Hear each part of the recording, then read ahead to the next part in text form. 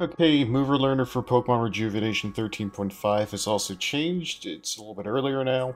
So to start off, you're going to enter this house on the right. Normally there will be an automatic cutscene, but this will be the Mover Learner's house. From Sheridan Village, and you will require Surf, so backtrack once you've defeated Valerie, go left to Route 3, and then go through Mirage Woods. This place is a little bit confusing at first. This isn't going to be here automatically. You're going to have to go through the puzzle. So you're going to go through this tree, head left, and then through the tent, battle this trainer. You're going to head behind this here. You're going to cut the tree up onto this rock and cross. If you go left here, this will unlock a secret quest as well for Zora.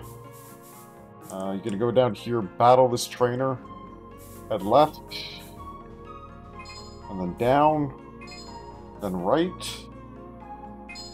This bridge will disappear, so you're going to cut through this tree here, and then go down and cross through that tree and up into Mirage Town, or whatever this is. From here, go behind the waterfall, go over to the left, and go through these trees. Again, you won't be able to see these, so walk right here, and then surf. Go through this tree here, and speak to the Mover Learner. Once you've spoken to her, you can return to the house, and the Mover Learner will be available. So there you go, that's where the Mover Learner is.